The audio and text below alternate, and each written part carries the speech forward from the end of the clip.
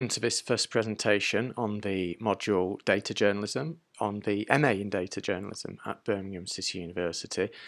In this presentation, I'm going to talk about some of the core things that you need to know about data journalism, its role in the industry, its role in society more generally, and how to see ideas for stories in a quantified society.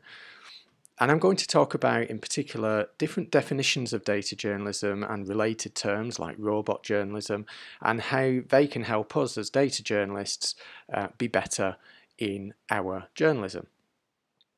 So first of all, why are we here? Why is data journalism such an important part of the industry? Well, part of it is because data has taken on such a big role within the industry itself. In some research, this is from Google, it suggests that data is used almost as often as quotes in news reporting. That probably says as much about the decline of original reporting and interviewing as it does about data, but it emphasises just how central data has become in mainstream journalism, not just data journalism as a specialist role. We've also seen a growth in new projects in the journalism industry and the news industry, such as fact-checking projects, which rely more on data as one of the tools in verifying that what someone has said is factual. And we've seen industry developments as well, like the BBC growing its data journalism coverage and explicitly saying that it wants to focus on that in its reporting and analysis. Other organisations like Reach have expanded their data journalism. We've had magazines like The Spectator establish new data teams, particularly recently local news organisations starting up new data teams as well. And part of the reason for that is that data journalism has made the headlines repeatedly in the last decade or so. At the start of the last decade in the UK, we had the MP's expenses scandal and the WikiLeaks war logs for Afghanistan and Iraq, both of which dominated the headlines and both of which relied on data journalism skills. Since then, we've seen a series of mega leaks stories like the Panama Papers and the offshore leaks stories, which have dominated headlines worldwide. And it's not just those major stories, but more generally, news organisations often find that some of their most read and most popular and most shared stories are data-driven or interactive. At the LA Times, for example, a third of the 30 most viewed stories in 2017 were apps or designs by a newsroom developer. The FT's coronavirus tracker is one of its most read stories of all time, and the Washington Post's coronavirus simulator is its most read story ever as well. So editorially and commercially, we've seen data journalism have a massive impact. And outside of just editorial, we've also seen news organisations decide that they need to invest more and more in data skills. So this research from 2017, which shows that news organisations plan to invest most in data, more in data than anything else, that incorporates things like audience analysis, analytics. So outside of editorial, there's also lots of opportunities in the industry for anyone with data analysis skills.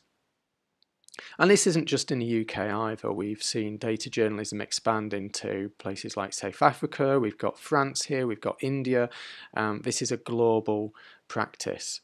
And in a number of countries where there's less access to data than in the UK, this has led to opening up of data, some really quite terrific reporting that has changed and set the news agenda. And it's also not just online and in print. TV has also used data journalism practices. There are some examples here that you can watch in the slides, and radio and podcasting as well. You can find data journalism used in those stories. And we'll talk about how data journalism can be done on those different platforms throughout the course. So let's move on now to this term of data journalism and some of the concepts that we're dealing with and what that means for us as data journalists.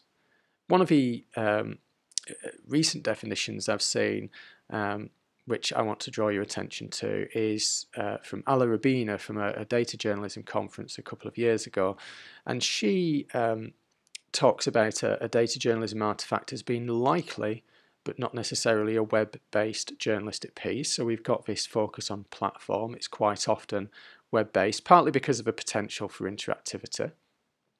It's based on data collection and analysis, and there's this interesting definition that it cannot be done without data. But the really key part of this quote is this idea that the main data journalistic approach is quantification, and that's what I want to draw your attention to here. Data journalism is pretty much always about some form of quantification, and that doesn't mean necessarily spreadsheets. So this example, this is an interactive about 27 years of hip hop. This isn't a journalist looking at a spreadsheet. There is no government spreadsheet of hip hop music performance or success. This is a journalist looking at the charts and seeing that as quantification.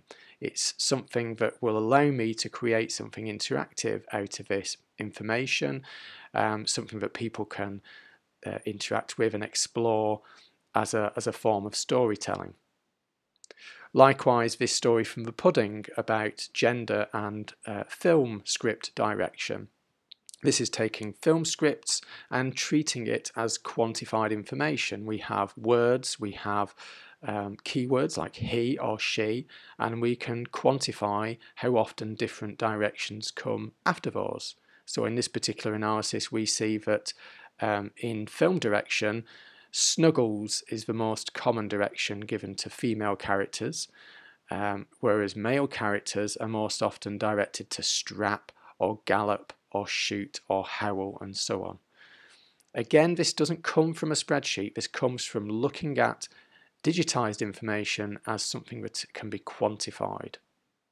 And a third example coming from the BBC, this is a regular annual project around football and the price of following a particular club.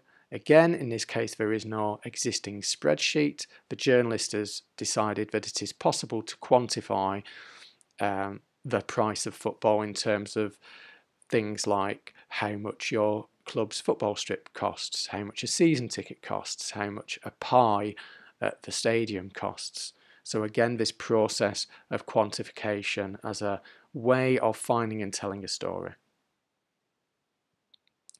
Moving on to the second quote about data journalism, this is much more straightforward. The Bureau of Investigative Journalism said in their explainer about data journalism, it's simply a way of describing journalism in the modern world.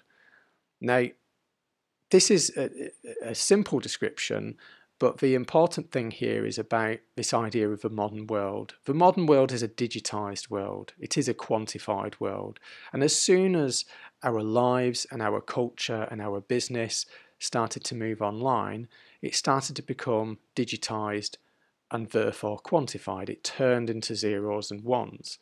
So journalism started to reflect that. It started to report on that modern digitized world, that virtual world that so much of our interactions take place across. So that's one of the reasons why data journalism is so important. We need to be able to report on this digitized world that we live in. So the Guardian series, Reading the Riots, for example, about the 2011 riots, is again a process of quantification. It's a process of looking at these riots and how we can establish the factual basis for different claims and what information is held about it. Not all of this being data-driven, of course. There are interview-driven features here. There are event-driven articles as well. But overall, this was a data-driven project. This story about London Fashion Week. Again, London Fashion Week 50 years ago or 20 years ago would have been entirely analog, but it's now digitized enough in the modern world that we can report on it from a data perspective. We can use data to tell stories in innovative ways. This is a really interesting way of talking about endangered species by simply creating a picture that uses a number of pixels that is the same as the number of actual animals in existence. And this quirky feature about vocal range looks at sheet music, which has now been digitized. So again, in the modern world, we are able to quantify that and tell a story about it. I now then want to move on to a related term in data journalism, which is the phrase computational journalism. And you might come across this in some of the literature around data journalism. So I want to spend a bit of time talking about that. And in particular, because this is a term which has changed in meaning quite a lot over the years and also is quite problematic in a number of ways compared to the phrase data journalism. So in 2009, Hamilton and Turner defined computational journalism in a very similar way to how you might define data journalism. In fact, at this point, the phrase data journalism hadn't yet become popularized. So this was an alternative term being considered for the same practice at the time. And you can see that this is, as I say, very similar to the definitions of data journalism. But the one thing I want to draw attention to here is the idea of the accountability function of journalism. So what we're saying here is that something can only be computational journalism if it's performing an accountability function. By this definition, we can't include the vocal range story. We can't include London Fashion Week. That's not necessarily holding power to account. So I think that's a problem with this definition. It's too exclusive. It's perhaps too normative. It's normative meaning it's kind of idealized.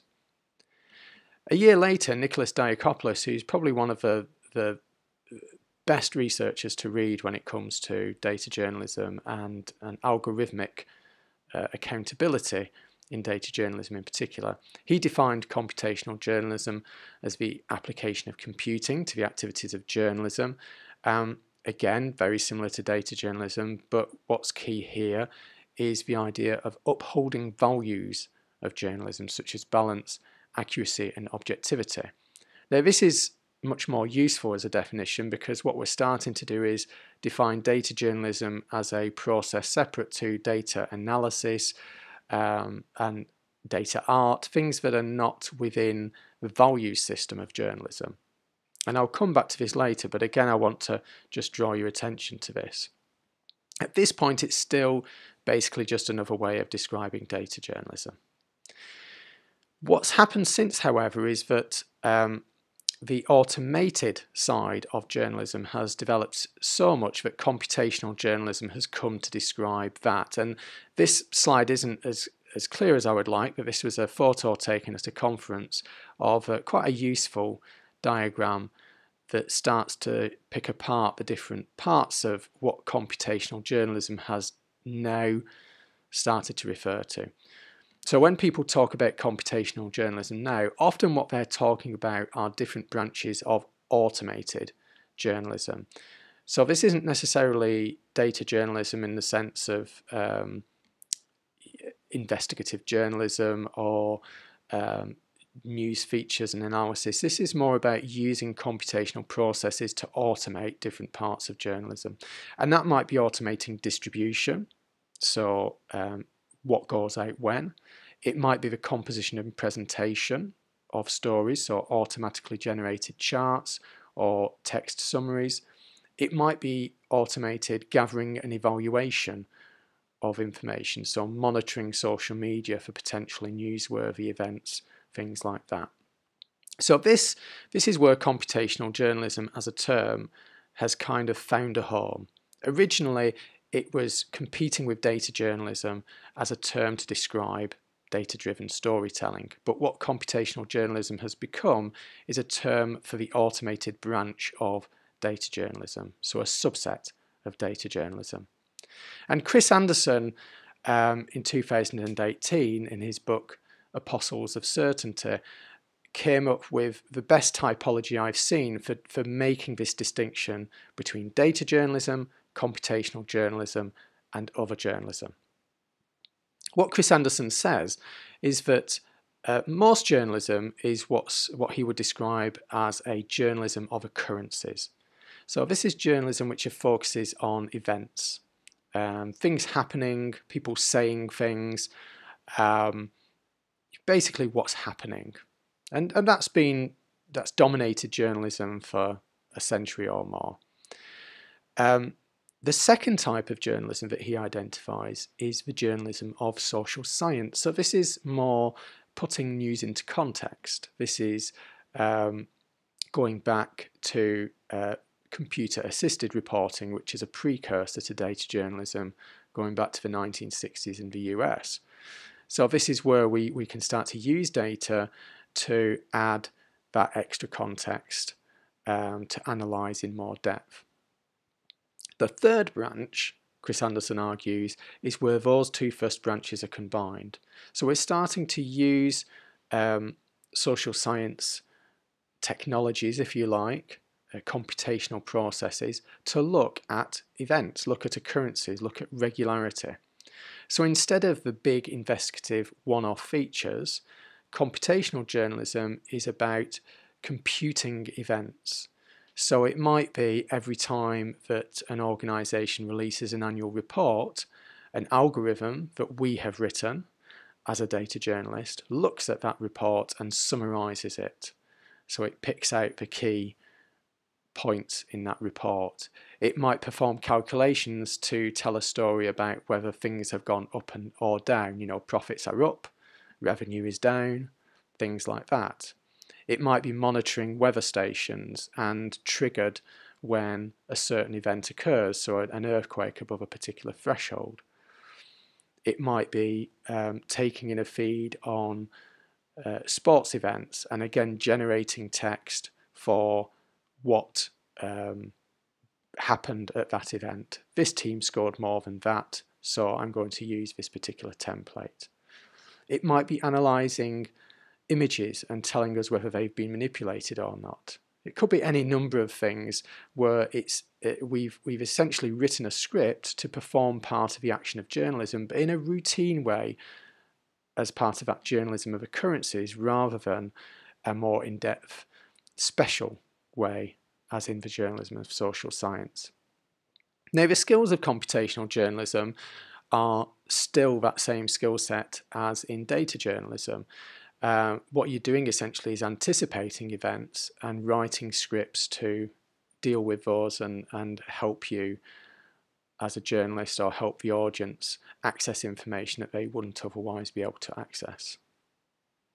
And part of that is robot journalism. So robot journalism is a term that refers to an automated process writing an algorithm, a script that converts data into a narrative news text. In this particular definition, the first one from Matt Carlson, it specifies that there is limited to no human intervention beyond the initial programming. Now, the initial programming is important. This is not a robot in the sense that it is independent.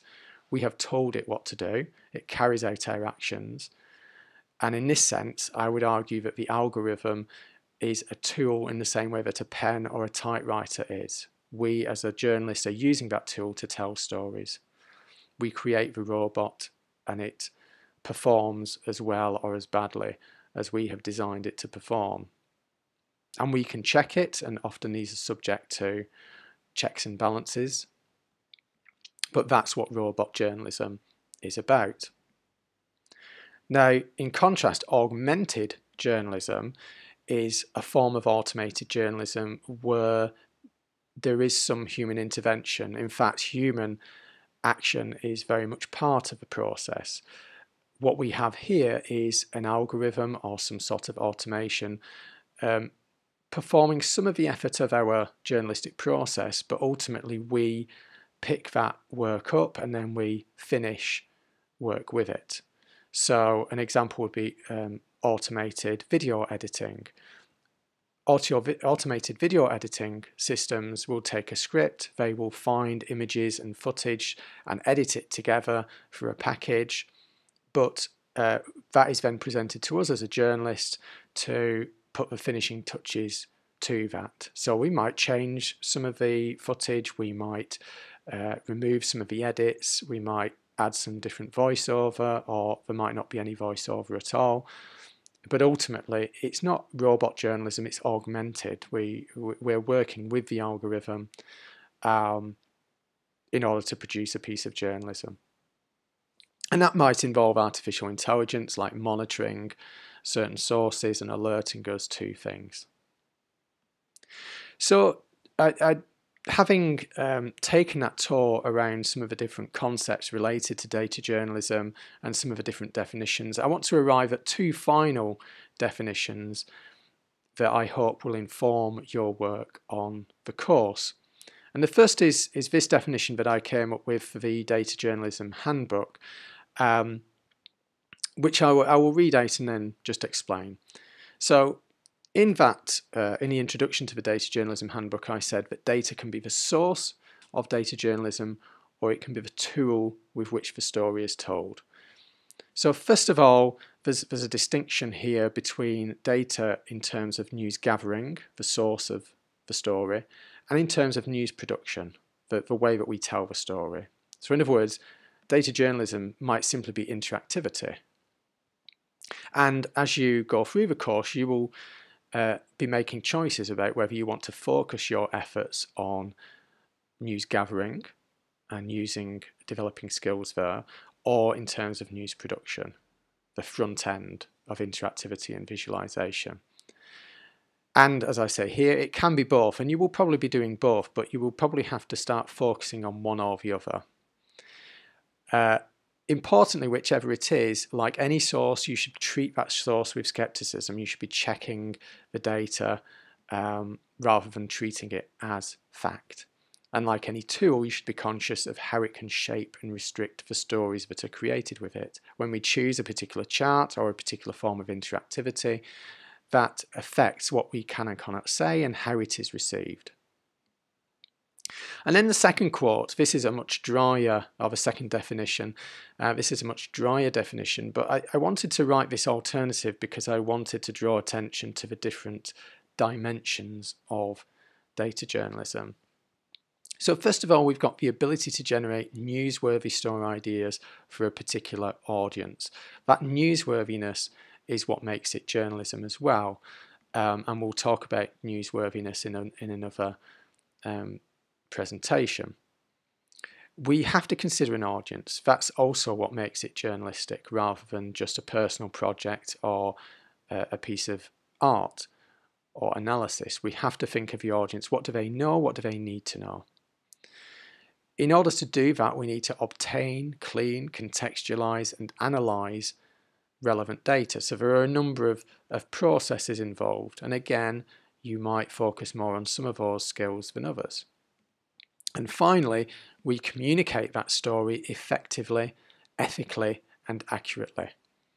This comes back to those ideas of journalistic values, and again, it's something that distinguishes data journalism from other forms of data-driven storytelling. We need to think about the ethics of journalism and journalistic norms such as accuracy, impartiality, objectivity, and considering the audience, giving a voice to the voiceless, and so on.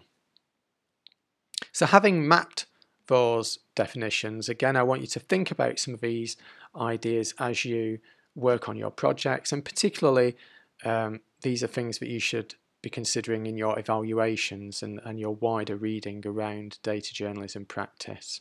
How am I considering the audience? How am I considering what makes something newsworthy? How am I considering the ethics of the data journalism process, effective communication and effective analysis, cleaning and contextualization, and so on. So just to sum up from that presentation, first of all, we have a lot of things going on in data journalism, and it's worth saying very early on that very few people can do them all, and pretty much no one can do them from the start, or at least within 12 months. So you shouldn't be expecting yourself to be a master of every dimension of data journalism. Focus on the areas that interest you, the areas that you want to work in professionally, whether that's front-end visualization and interactivity, or more back-end data gathering, cleaning, analysis, and so on. Secondly, look for ideas for stories in anything that's quantifiable. Don't just look for spreadsheets. Look at the world around you and how it's digitized, how it's quantified, how it can be quantified, and use that to inform your ideas. And finally, be critical. There are a lot of concepts that we've explored here that have started to introduce some of those questions about what our processes, how they affect what we do and the stories that our audiences receive. And this isn't just limited to data journalism. Obviously, the shape of a newsroom, the shape of an industry has a big impact on the stories that get told and whose voices get heard. So think about automation, augmentation, quantification, how those shape the stories that we can tell, how we can tell them, and who we can tell them to. So, having done all of that, having covered all of that, I want you to do something before you move on to the next presentation, and that is to fork, in other words, clone the repository for this module. You'll find instructions at that link. You'll find instructions on Moodle, and it should be a very straightforward process. You just need to set up an account on GitHub, github.com, then go to this repo for the data journalism module and make a copy of it by clicking on the button to fork it. There are instructions on there, and I will see you in the next presentation.